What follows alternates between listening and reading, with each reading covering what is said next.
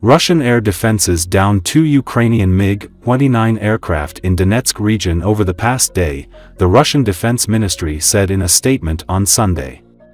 According to the Defense Ministry, apart from MiG-29 aircraft, Russian air defenses also destroyed 50 Ukrainian drones, 23 US-made HIMARS rockets, 2 Tochka-U missiles, a Neptune missile and 3 French-made Hammer air bombs in the past day.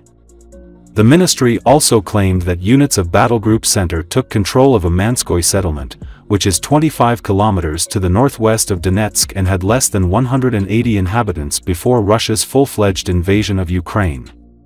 Furthermore, the Russian Defense Ministry said that the forces of the 23rd and 24th Mechanized Brigades of the Ukrainian Armed Forces and the 109th Territorial Defense Brigade were defeated near Novgorodskoye, Yevgenovka, Rozovka and Novosielovka Pervaya in the Donetsk region that is controlled by Russian troops.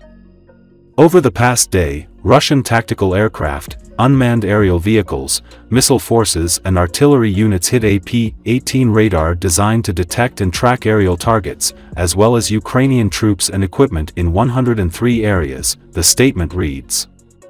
It added that units of Battle Group North continued to advance deeper into Ukrainian defenses, hitting the forces and equipment of the 57th Motorized Infantry Brigade and the 92nd Assault Brigade of the Ukrainian Armed Forces, the 36th Marine Brigade, the 125th Territorial Defense Brigade and the 13th National Guard Brigade near Maly Prokody, Gatish, Liptsy and Neskachnoye in the Kharkiv region.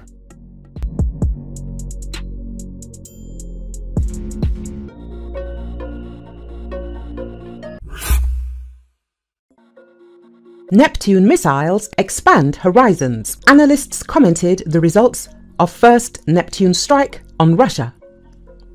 The strike by Ukrainian Neptune missiles on an oil terminal near the Kavkaz port in Russia is a historical event, Defense Express noted. Here we have a literally historical event, because this is the first time domestic missile weapons were used to attack targets on the territory of the Russian Federation, the analysts pointed out. Secondly, the historicity lies in the fact that the very fact of carrying out an attack on the terminal in the area of the Russian port of Kavkaz indicates a significant modernization of Neptune, experts added. It is noted that this modernization could consist of increasing the launch range, increasing the mass of the warhead and improving the guidance system.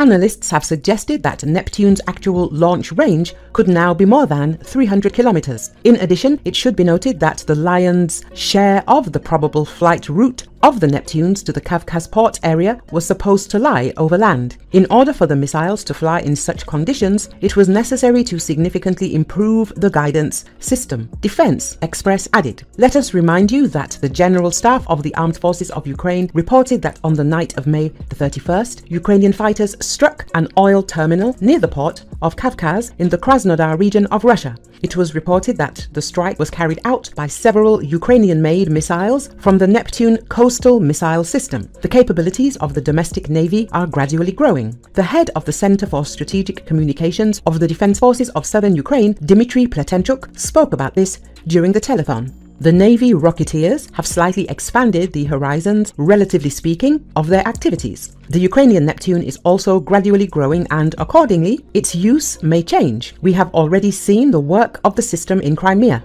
And yes, you can see it. There is effectiveness. The Ukrainian missile program is showing serious results. We are proud that we have actually become pioneers in this area and that it is the Navy that has such a successful practice in using these missile systems, Pletenchuk said.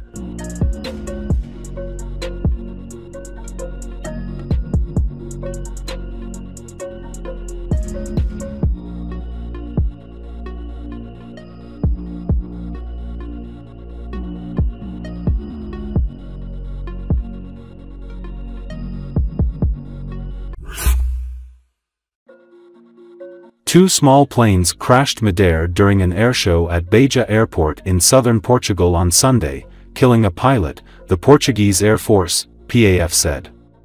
The incident occurred 180 kilometers south of Lisbon and involved aircraft from the Yak Stars Aerobatic Patrol, described as the largest civilian aerobatic team in southern Europe by the PAF.